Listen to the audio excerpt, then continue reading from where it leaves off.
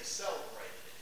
Passover was a week-long celebration, and here we know that Jesus died during the Passover time. And so, according to the Word of God in 1 Corinthians chapter 1, verse number 17 and 18, the Bible says in verse 17, "For Christ sent me not to baptize, but to preach the gospel, not with wisdom of words, lest the cross of Christ should be made of none effect." Now, real quick, what Paul is saying there, part of a pastor's job is to baptize, is to counsel, is to pray, is to teach. But the main job of the man of God, of the pastor, is to give you the message of the gospel. To talk about what thus saith the Lord in order for you and I to get right with Him, to be right with Him, and to have eternal salvation. And when he says that at the end of this verse right here, he says, "Lest the cross of Christ should be made of none effect." What that means is that if we make so much out of everything else, we take the power out of the gospel message of the cross. Therefore, he says in verse number 18, "For the preaching or the message of the cross is to them that perish foolishness, but unto us which are saved it is the power of God." Amen. That is 100% absolute truth.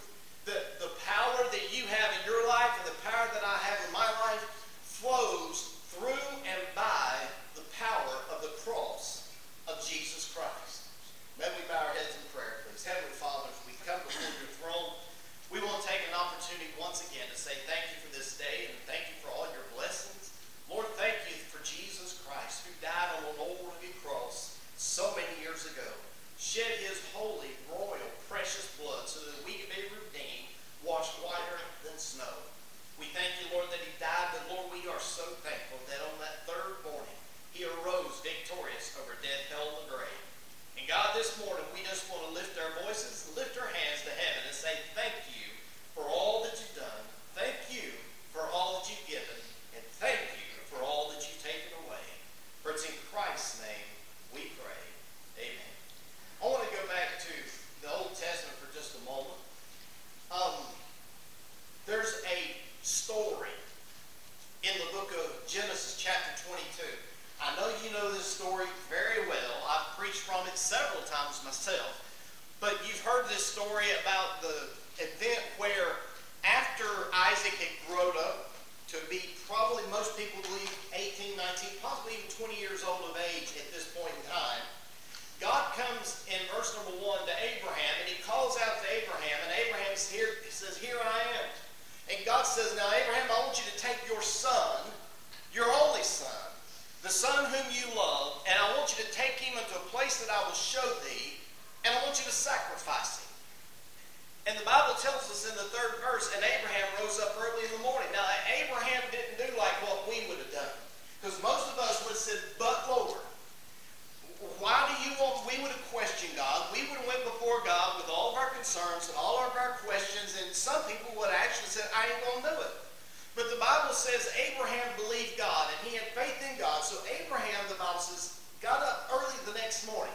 He gets his servants, he gets his son, he gets all the materials that's needed to do the sacrifice. He loads them on his donkey and off they go. And for 3 days they're journeying. And during that time, I'm telling you, in Abraham's mind, Isaac was dead.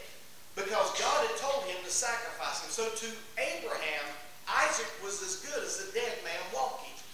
And the Bible says when they get to the place where they saw afar off, and they said, the verse 4 says it was on the 3rd day that Abraham lifted up his eyes and saw the place afar off. Now when he sees the place afar off, Abraham tells his servants, he said, "Now y'all stay here while me and the lad go yonder and worship." And then he said, "And we will come again to you." That's faith, folks. So they go up Mount Moriah, and after they're going up, the Bible tells us that he lays the wood, which is a symbol or a picture of the cross of Christ. He lays the wood on the back of Isaac. So Isaac is walking up, not realizing at this particular time that Isaac was going to be the sacrifice. He's walking up this mountain with the wood on his back. What's you Jesus, when they put the cross upon his back and he walked up Mount Calvary carrying his own cross because he was going to be the sacrifice. Well, that's exactly what Isaac's doing. He's walking up the mountain, going to be the sacrifice. So then he looks and he goes, Father, he said, I see the wood, I see the fire, but where's the sacrifice? Isaac at this point doesn't realize exactly what's happening, so he wants to know, where is the sacrifice? Abraham says in verse number 8, my son, God will provide himself a lamb for a burnt offering. So they went both of them together. Do you understand what Moses might have said it too, but do you understand what Abraham's saying here? He's saying God will provide himself a sacrifice. That's exactly what he did at Calvary. Jesus Christ is the Son of God. He is God in the flesh. He said, if you've seen the Father, if you've seen the Son, you've seen the Father, for I and the Father are one. So what God did, he did sacrifice himself. He did die in our place. So what Abraham said there was 100% true. So they get to the place. He builds the altar. He lays the wood upon the altar. He binds up Isaac and puts Isaac on the wood. He grabs the knife to sacrifice his son. And the Bible says, as he lifted up his hand, getting ready to come down with that knife, that the Lord calls out, an angel of the Lord, which is, I believe with all my heart, the Lord Jesus Christ himself incarnate. Jesus Christ cries out, he says, Abraham. And Abraham says, oh, here am I. He says, harm not the lad. Don't lay a hand on the lad. He said, for now I know that you love God, and I know that you are faithful. And he said, therefore, Abraham turned around. There was a ram caught in the thicket. Abraham named the place Jehovah-Jireh, which means the Lord will provide. Now, here's really what I want you to see in this. Isaac is a picture and type of the Lord Jesus Christ. He carried his own wood, walked up the mountain to be sacrificed. He willingly, because you got to remember, Abraham's over 100 years old at this age. Isaac is about maybe 18, 20 years old. He's probably a lot stronger than his daddy, and he could have very easily said, I don't think so, Dad. But he didn't. He willingly laid down on the altar as Abraham bound him up and laid him on that, and he didn't fight according to the Word of God.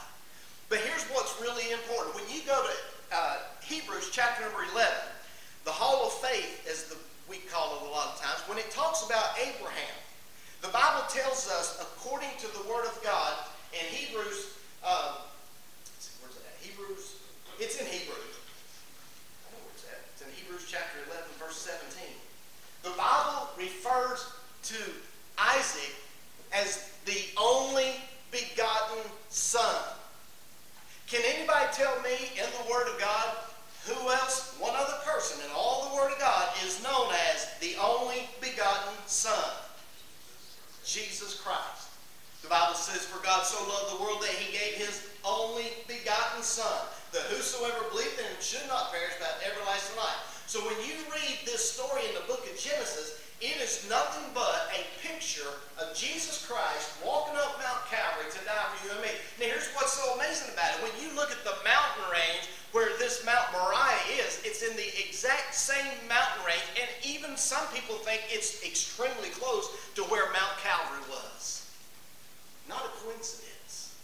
Then when you go on through the Bible and you go to the book of Exodus over in chapter 12, when you get to Exodus chapter 12, by now God has done 9 different plagues in the place of Egypt to get Pharaoh's attention to let the people go. And you know the story.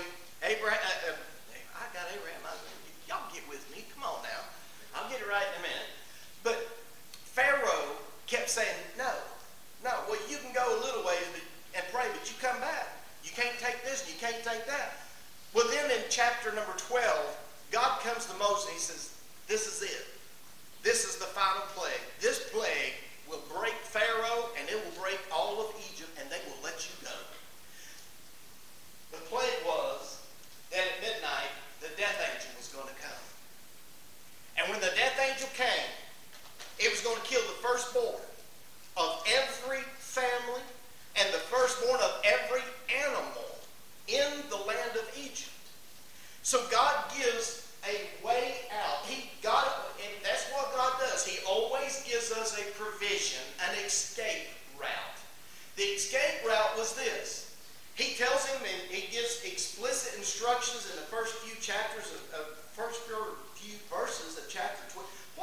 folks, I'm so excited. I'm trying to preach, and my mouth's going 10 times faster than my brain is, or my brain's going 10 times faster than my mouth. I ain't sure which it is.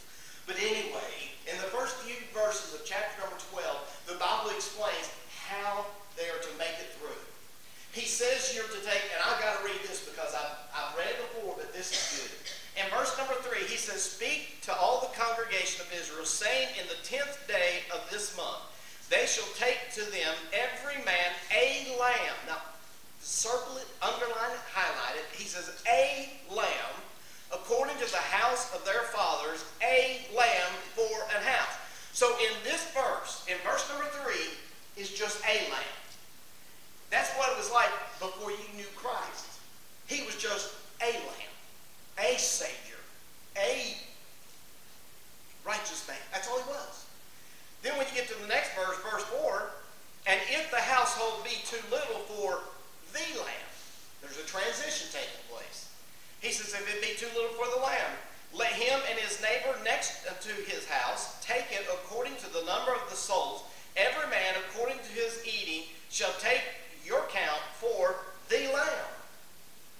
But in the next verse, there's a huge transition. He says, verse 5, "Your lamb shall be without blemish, a male of the first year. Ye shall take it out from the sheep or from the goats." In the Word of God, in the New Testament, it talks about the sheep and the goats. The sheep and the goats is the saved and the lost, the righteous, the unrighteous, the holy, the unholy. So what it's saying here is that you're to take a male lamb. It's got to be a young lamb. You take up, and Jesus, when he died on the cross, even though people say, well, he was 33 years old, that's considered young.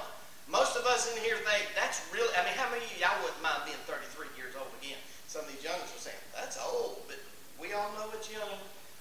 Emma was talking the other day about somebody, and she said, well, they're old. They're about our age. And I said, thanks, Emma. And she's like, sorry. But when you study this, it tells you it's got to be a male, got to be a young, and it says it's got to be without spot and without blemish. And it comes from among the people, the sheep and the goats. That's where Jesus came from. He came from an ordinary family. He came from a really poor family. And he was born. And Jesus Christ became the Lamb of God. When John's baptized in the River Jordan, he sees Jesus coming. He said, "Behold, the Lamb of God, which taketh away the sin of the world." So here's two pictures in the Old Testament that reference Jesus Christ and his death and his burial and his resurrection. Now in that story in Exodus chapter 12, they were to take the blood of the lamb, put it into a basin.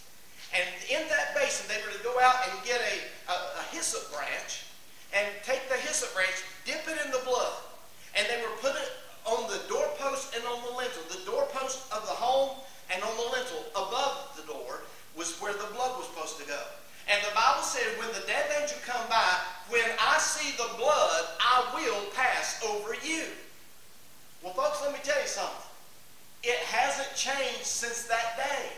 If you have the blood of the Lord Jesus Christ applied to your heart and to your life, I'm here to tell you, Jesus Christ, the Bible tells us, his blood will redeem us. It sets us free. It washes our sins away. It makes us whole in the sight of God because of what took place there. Notice how the lamb was killed. After the lamb was killed, the Bible said that they were to roast the lamb with fire. He said, don't boil it. Don't eat it raw.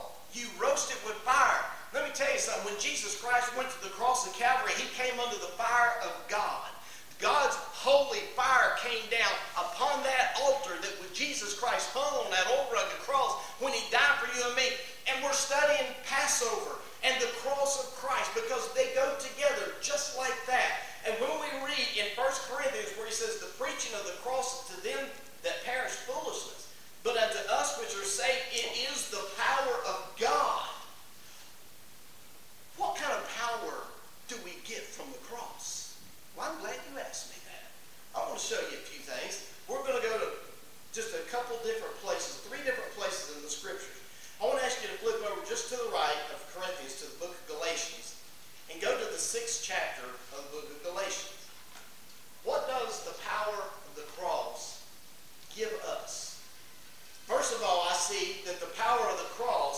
gives us the right to glory. Look at verse 14.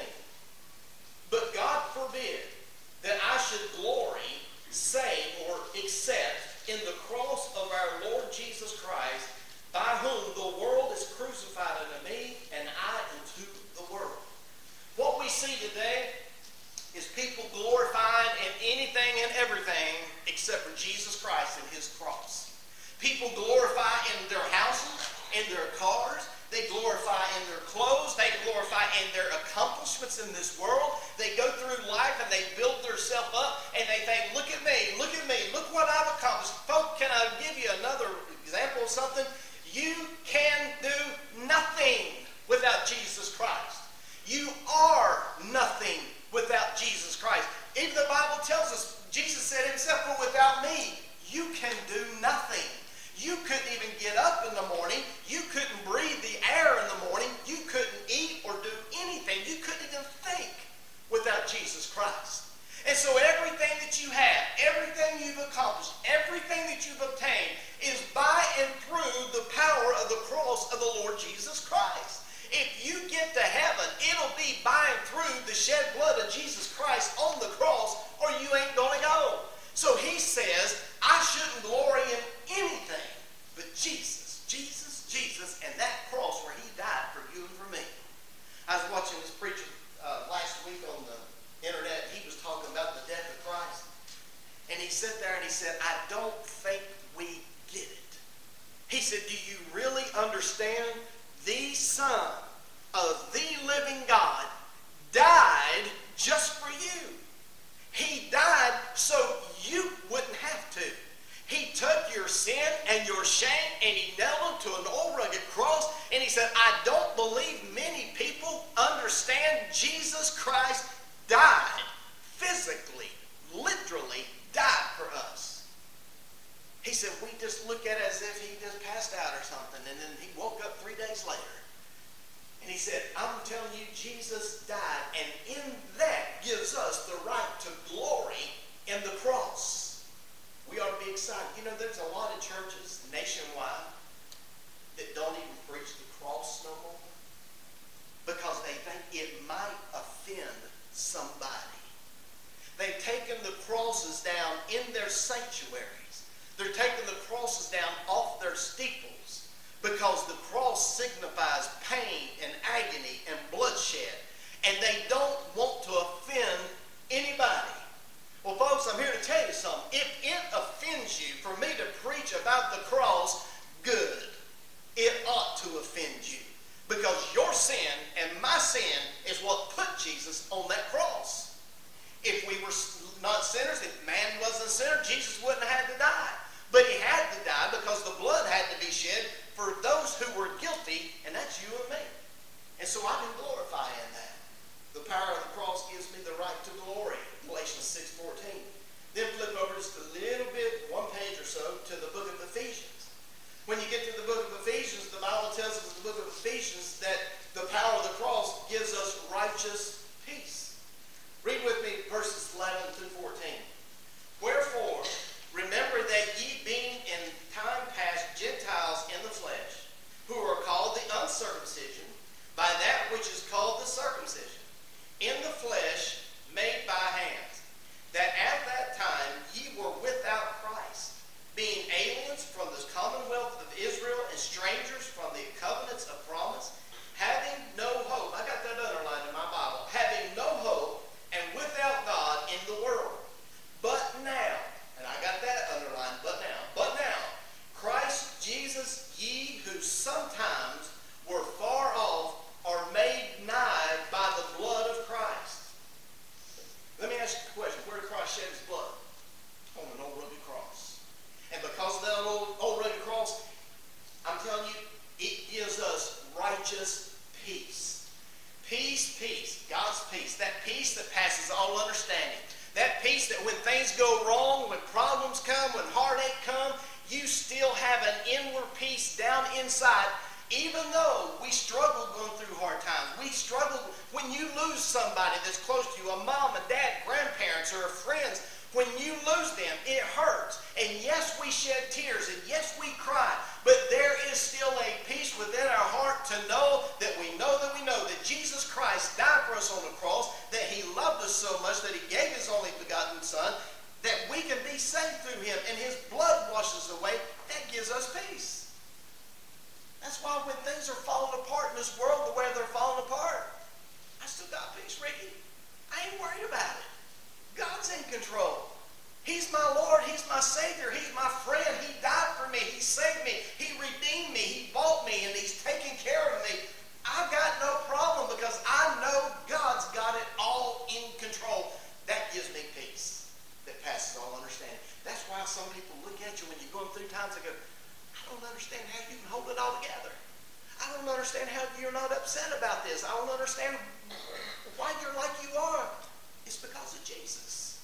Jesus gives us that peace. Jesus gives us that freedom to know that we're saved and on our way to heaven. And no matter what this world does to us, we're going to heaven forever to spend eternity with Christ. So the power of the cross gives us the right to glory. The power of the cross gives us righteous peace.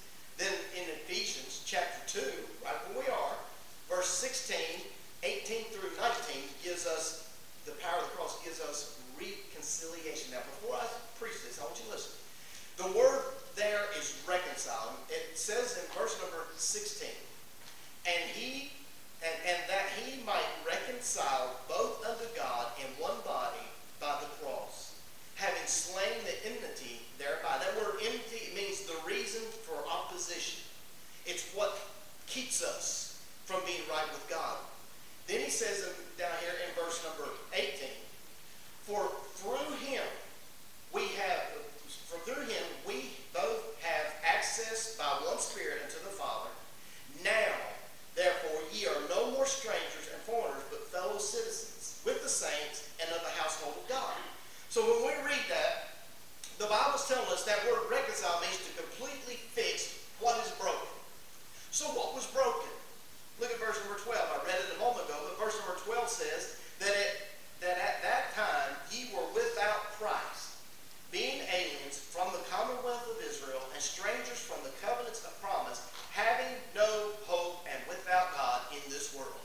That's the problem. That's what we were broken about. We were broken because we were lost, undone, dying on our way to a devil's hell, and sometimes we didn't even know it. I got a good friend of mine. Spent many years with him in the Navy. His name's Bill Jones. Put him on your prayer list. He is one of the best guys you've ever met. The words, he would give you the shirt off his back. He would, and he did for me one time. There was once when we were playing softball, and I slid into home plate, and when I slid into home plate, my shirt got caught, and it ripped my shirt. Jonesy was playing on the next team. He took his shirt off his back and gave it to me so I could continue playing. Because in the Navy, you can't play without a shirt. It ain't shirts and skins in softball. So he literally did that. He was raised Catholic, and his belief is this: if my good outweighs my bad, I'll go to heaven. That's the way he was raised. And I, through the years, have tried to communicate to him what the Bible says. The other day I sent him a message. I said, I hope you and Sue are doing good. I hope you had a good weekend. Love you, buddy. He sends back and he goes, Wes, I'm living the dream. And I thought, are you really? But see, what he's living is he's living the worldly dream. He's got it right. He retired from the military, a lieutenant commander, has a good income from that, has health care to take care of himself, and he's working another job in Electric Boat, the place where they actually build the submarine, and he's a supervisor there, so he's making big money there. He's got two big old houses, one in Gales Ferry and one over here in Mystic. He's got it made as far as the world sees. But the fact of the matter is, he's without Christ, he has no hope, and he's lost in this old world, and he doesn't even know it. So pray for him. I pray for him most every day. When I pray, I say, Lord, please save Bill. Because he's a great guy. You know, we don't see nobody go to hell, but definitely don't want to see nobody go to hell that's as good as he is. But what the problem was broken with you and me is we at one time were lost without Jesus Christ. We were on our way to hell. But when Jesus died on an old rugged cross, he saved us from our sins. And if we will bow at the cross, and the problem is, there's a verse in the Bible that says, and they stood by the cross. And that's the problem. There's a lot of Christians or a lot of church-going people today that are standing by the cross, but they've never knelt at the cross. In other words, they see what's going on, they hear what's going on, and they get an intellectual understanding of what's going on, but they've never seen the need in their life to bow down at an old rugged cross and ask Jesus to save them. But when you do that, according to the Bible, he reconciles us. He fixes what is broken, and it means to completely fix. Not just partly or halfway. He completely fixes what is broken, brings us to him, and we are heirs to the throne of the living God. So the power of the cross gives us the right to glory, gives us righteous peace, gives us reconciliation. But lastly, flip over just a little bit more, Ephesians, Philippians, then Colossians, to the book of Colossians, chapter 1. The power of the cross gives us a right standing before God. Now, do you remember when Moses wanted to see God? Moses said, God, I want to see you. He had talked to God, he'd listened to God, he had heard all of God's words, saw the finger of God writing on the tablets, the Ten Commandments. So Moses had been all around God, but he hadn't seen God. And Moses says, God, I just want to see you. And God says, no man can see my face and live. Why is that? Because the Bible says that sin cannot enter into the presence of God. And everyone in this room, every one of us, are sinners. We've all broke God's laws. We've all broke God's commandments, so that makes us sinners. So you and I, in our present state, cannot enter into the presence of God. So Moses says, okay, so God says, here's what I'll do, Moses. I'm going to put you in the cleft of the rock, which, of course, the rock is the Lord Jesus Christ. I'm going to hide you in the cleft of the rock. I'm going to put my hand over your face. And as I walk by, I'll remove my hand, and you can see my hinder parts. You can see my glory, is what he tells him. And so God walks by, removes his hand, and Moses sees the glory of God. And when Moses sees the glory of God, the Bible says his face shone. I know that we should say shine, but the Bible says shone. His face shone. It lit up. It glowed from the glory of God. So you and I are sinners. If we bow at the cross of Christ and ask for forgiveness of our sins, and we ask Jesus to save us, ask him to forgive us of our sins, according to the Word of God, when we believe on him and trust in him and confess our sins, he's faithful and just to cleanse us of our sins completely. And so what happens, we are made right in the sight of God. But guess what? We get up, we go outside, and what do? We sin again. We go to bed, we have our prayers, we ask God to forgive us, we get up the next day, what do? We sin again. But do you understand this? That when the rapture takes place, whether you're in a grave over there, or whether you're alive walking around, you're going to be changed in a moment. In the twinkling of an eye, this old dead flesh is going to drop. And I'm going to be robed in a brand new robe of flesh. And I'm going to enter into his presence. And listen to what the Bible says in Colossians chapter 1, verse 20 through 22. And having made peace through the blood of his cross, by him to reconcile, there's that word again, all things unto himself. By him, I say, whether they be things in earth or things in heaven, and you that were sometimes alienated and enemies in your mind by wicked works, yet now hath he reconciled in the body of his flesh through death to present you holy and unblameable and unreprovable in his sight. Flip over to chapter 2. Look at verse 13 and 14. And you, being dead in your sins and the uncircumcision of your flesh, hath he quickened, which means made alive, together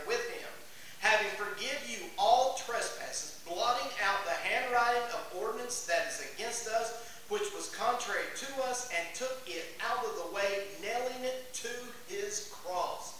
Do you realize and do you understand that when the roll is called up yonder, that you are going to be robed in a coat of righteousness? And when you and I stand in the very presence of the Lord God Almighty on his throne, when we stand there, we'll stand there 100% holy, unblameable, sinless, because of what Christ did on an old rugged cross. That is the power of the cross.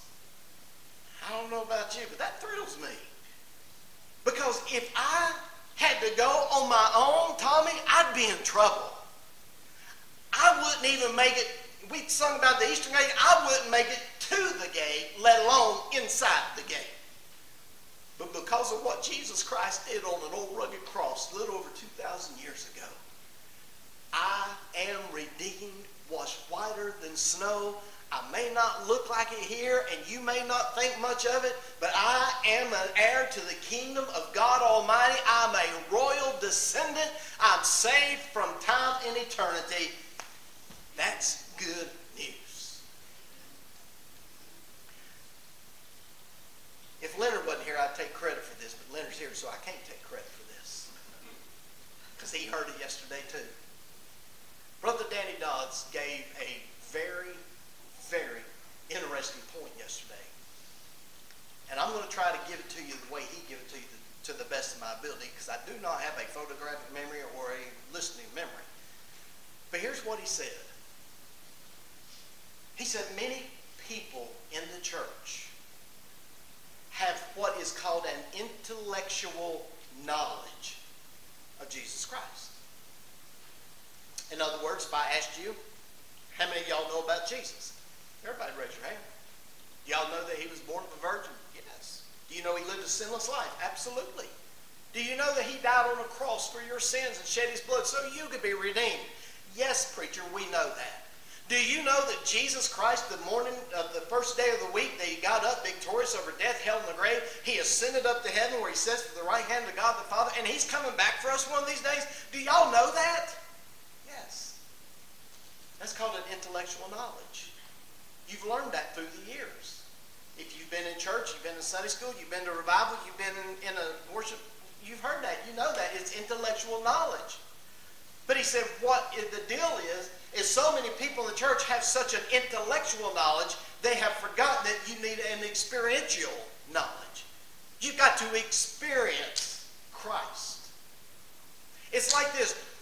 When you hear a song that speaks to your heart about what God's done for you, and that spirit starts churning on the inside, and it squeezes your heart to where your eyes begin to leak, and you go, thank you, Jesus, for what you've done for me. That's a pretty good sign you got an experiential knowledge. It means you've experienced Christ. But if you're in a service and everything starts getting good and everybody seems to be happy but you, have you ever thought, what's wrong with me? Maybe, just maybe, you have an intellectual knowledge. Because if I asked how many of y'all know Jesus, we'd all say, yes, I know him. And that's important. But you know what the most important thing is? Does Jesus know you? Matthew chapter 7. Jesus said, in that day, many will come to me and say, Lord, Lord, have we not prophesied in thy name? And in thy name cast out devils. And in thy name done many wondrous works. Sounds like church people to me, don't it to you? Do you remember what Jesus says? I think it's in verse 23. Depart from me, ye that work iniquity. I never knew you. See, those people that stood before Jesus at that point when Jesus is talking, they know him. Because they called him Lord. We prophesied in your name. We cast out devils in your name. We did many wondrous works in your name. We did a lot for you, Jesus. And Jesus says, depart from me. I never knew you. So folks, for you to say, I know Jesus, yeah, that's a good thing. But the most important thing is, does Jesus know you? Because if all you have is a head knowledge, which I believe everybody in this room has a head knowledge, but do you have a heart knowledge? Do you know that you're saved because he lives inside of you? And said this before, but people say, well, how do you know God lives inside you? Because there's no way anybody as big and as mighty and as powerful as God can live inside you and you not know about it. So if you're in this room today and you say, well, preacher, I'm not sure. I know you got an intellectual knowledge, but do you have that experiential knowledge? Have you experienced Christ? Because I tell you, when you read a story like this, what we studied today, when you read from Genesis 22 and Exodus 12, and you come to 1 Corinthians 15, Galatians and Ephesians and Colossians, all it talks about is what Jesus did for us on the cross, the benefits of what Jesus did for us on the cross. Have you taken those benefits and received them unto yourself so that you know that you know that you know that you're saved and born again? Would you please stand to your feet?